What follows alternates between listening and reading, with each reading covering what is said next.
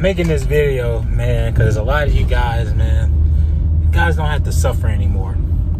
You don't have to suffer anymore. You don't have to suffer that embarrassment of wanting to talk to somebody and getting heavily rejected, you know, having to do no talk jutsu on these women, hoping that you can get something going, you know, having to go the extra mile, you know, pretty much having to play the game of damn Thrones in order to talk to a woman. You don't have to suffer anymore, man. You don't. You don't have to go through these flaming hoops or do a damn ballerina dance tapping around the damn questions or the answers. You know what I'm saying? You don't have to be the guy that's like always saying, you know, that has to start first. You don't have to be that guy. You don't. And I know what it's like to be that guy, you know, because I'm currently living it. I'm currently doing it, you know. And I know what it's like to be on the opposite side where, you know, women go up to you, or it's so much easier, you know. So you don't have to be that guy suffering anymore. You don't have to be that guy going through the damn fire, or be like Kanye West going through the wire. You don't have to be that guy anymore, man. If you're willing to go into your mind and say to yourself, pretty much looking into the mirror and confirming this too, because our worst enemy is ourselves. So we know ourselves ins and out like the battlefield, right?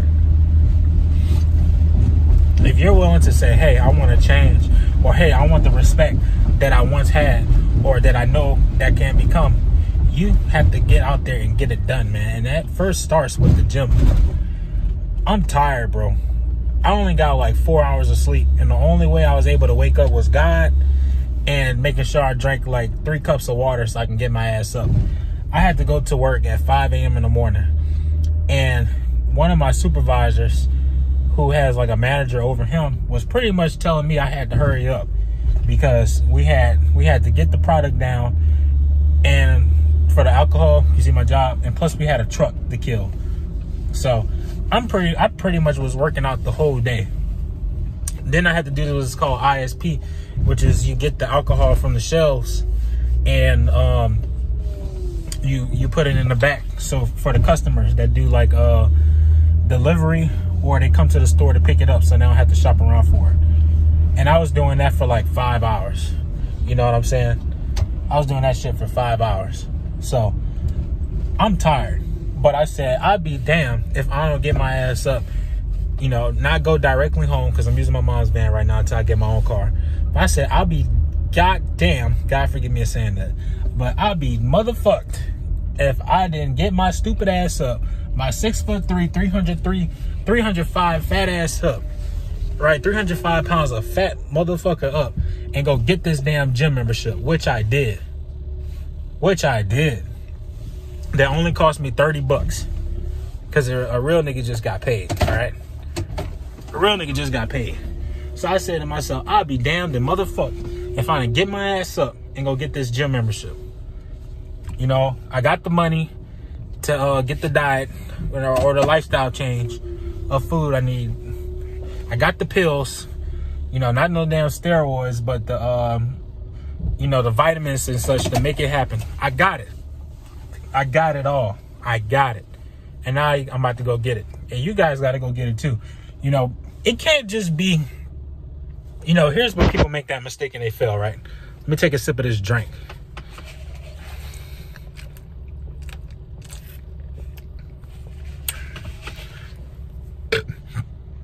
It can't just be that certain feeling of, oh, I just want a woman.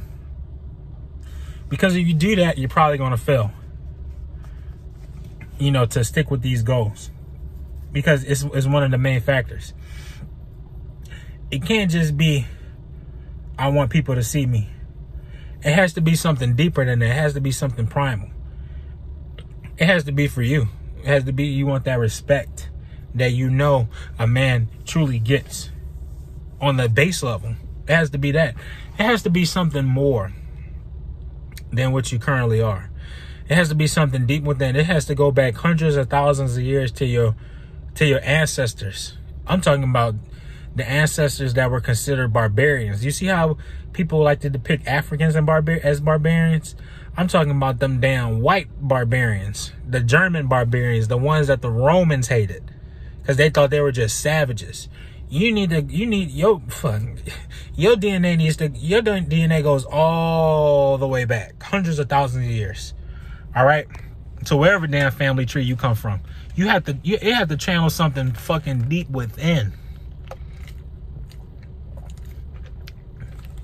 Something deep within, man. Yeah, you want a woman. Yeah, you want respect. Yeah, you want people to stop messing with you. But it has to be something deep within when you get in that gym, you know, going back to the baseline, getting that fat off of you, which I'm doing. Or if you skinny as hell, putting that damn muscle on you. You know what I'm saying? The ancestors, yeah, they may have been skinny, but they had muscle on them. See, they were fit because their circumstances demanded that they become that. Or our ancestors were big boned. Like mine. My ancestors were some Samoans, Polynesians, and Africans on my mom's side. My dad is Polynesian from the American Samoa Islands. You know, they were rowboaters. They rowed boats all fucking day. I don't know how you do that shit, but they did. They rowed fucking boats all day. So you have to channel something deep within, man. Deep within. See this fat ass face? Fuck that.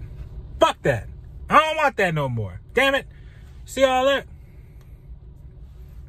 Hold up. Wait a minute. I don't want that. I'm changing it. Got this because I ain't playing no more. Tomorrow I go in with a fucking game plan though. And I wage war on my mind and myself, man. I just get it.